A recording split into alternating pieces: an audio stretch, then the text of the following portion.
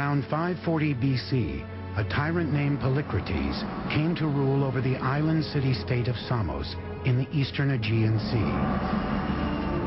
He was quite a player on the international scene. He made tactical alliances, not just with the Persians, but also, for example, with the Egyptians. He was an ambitious figure.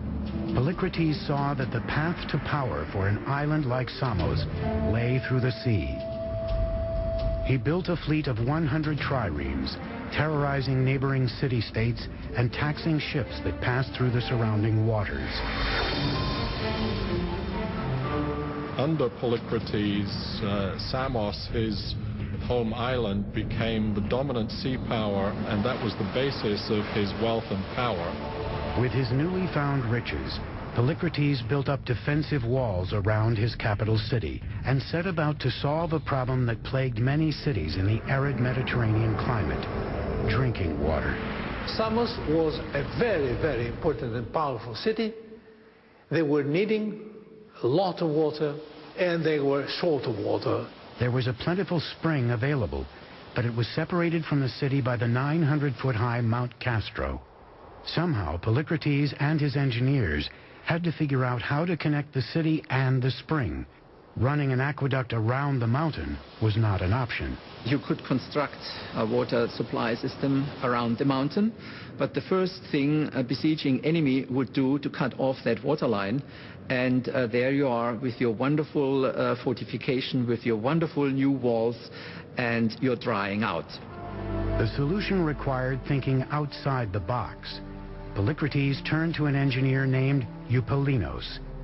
Eupalinos came up with a solution that literally meant moving a mountain, a tunnel running straight through Mount Castro. It would be a huge project and a lengthy one. The time needed for such tunneling should be enormous. Therefore, the decision was taken to drive tunnels from both sides. This is a mathematical and a technical problem. Like the engineers of the modern-day channel under the English Channel, Eupalinos dug tunnels from each side of the mountain until they met in the middle. To succeed, Eupalinos would have to be sure that each tunnel started at the same vertical height on opposite sides of the mountain. The tunnels also had to match up on a horizontal plane.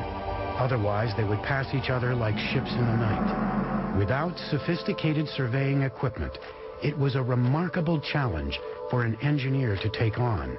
One theory involves a short walk around a large mountain.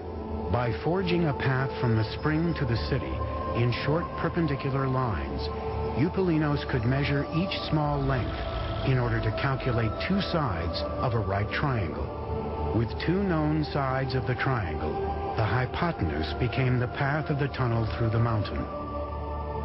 What made this prodigious feat of engineering even more amazing is that it involved not one tunnel, but two.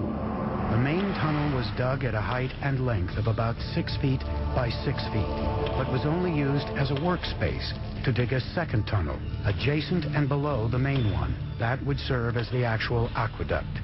While the work tunnel was dug on a straight plane, the aqueduct tunnel was dug along the side and below.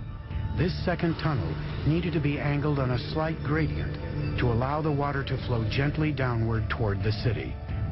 It was a matter of life and death in the dark and dangerous bowels of the mountain. Once they were in the mountains, the difficulties must have been paramount, because rock may be moving in unpredictable ways. Water may all of a sudden splash up and cause havoc.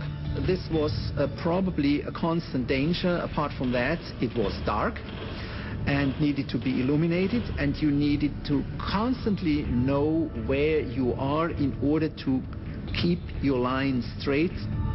After slight adjustments, the two crews met in the middle almost exactly where Eupalinos had originally determined.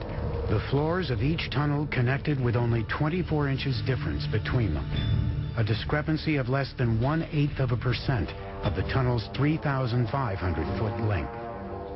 This stunning engineering achievement may have been the shining moment of Polycrates' reign.